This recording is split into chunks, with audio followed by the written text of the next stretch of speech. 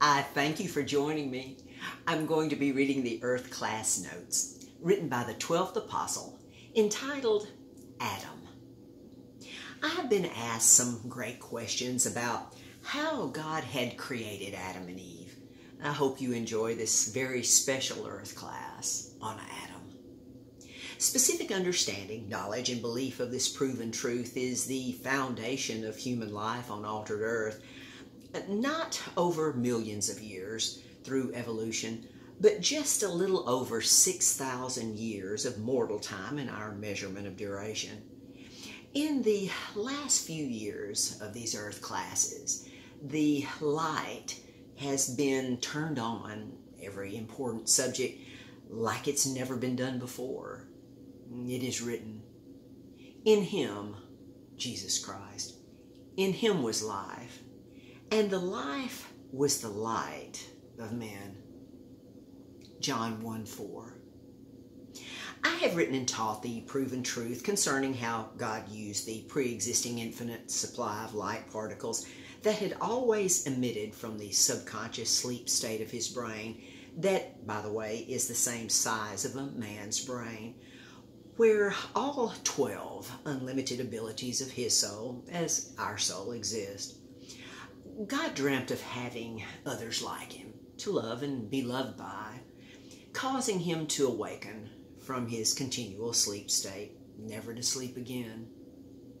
This began his creation process from the light particles that were produced from the sleep state of his brain, with each particle having the DNA code of his genetics, with the first great hollow sphere he formed being Earth, his favorite place in the universe. He also formed many other great hollow spheres in space long, long ago. The basic law of cause and effect proves this, as nothing produces nothing, and existing matter cannot be destroyed, only changed. This is why I use the words altered Earth, for it has been changed from its original condition that was a perfect spirit state of beautiful, shining light particles joined together in glorious splendor of God's purpose and plan, that did not include the negative effects of evil warfare that the only two angels that God ever created, Lucifer and his beautiful wife, Diana, began long, long ago when God gave his joyful announcement of creating a man on earth in his image and likeness. Long after Lucifer's creation and the many angel descendants he and Diana had produced, when God announced his intention of creating a man on earth, Lucifer took offense to God's announcement, thinking that honor should be given to him, for he and his descendants had served God joyfully in all the projects they had completed. God loves Lucifer and sought to appease him by giving him much time to repent. But Lucifer had convinced 1/3 of his descendants that God was unjust, and even began a war of negative change to God's beautiful creations, beginning in this galaxy and spreading out like an expanding dark bubble. In the beginning of this negative change to Earth, many light years had passed, which would be millions of mortal years on altered Earth, with Lucifer continuously trying to prove he could be like God instead of a servant to God. One being his attempt to create life on Earth. His attempt at this is what we would now call prehistoric beings that were more mechanical with no spirit and very limited, unpredictable abilities.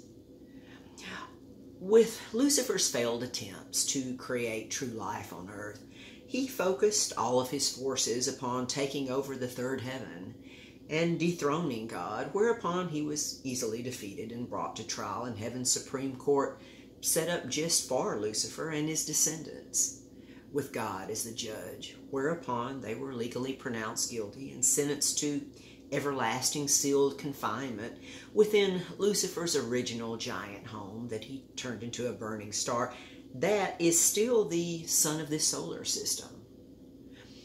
But Lucifer legally appealed his conviction and sentence, blaming everything upon God and questioning the justice of God.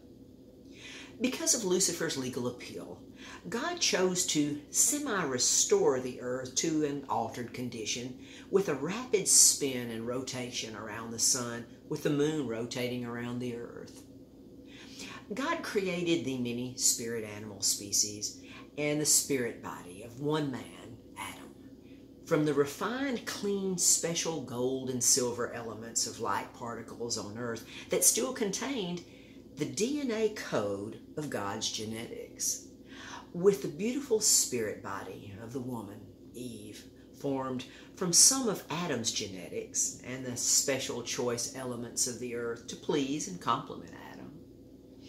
The account of this is in the first chapter of the first book of the Bible record that Moses wrote about, and it leaves much to be desired. I love Moses, but he did not have the advantage and understanding of the progressive knowledge and truth that you and I have now. Ask yourself something. As the sons and daughters of Adam, this man created in the image of the Most High, is your light the life of Christ? Until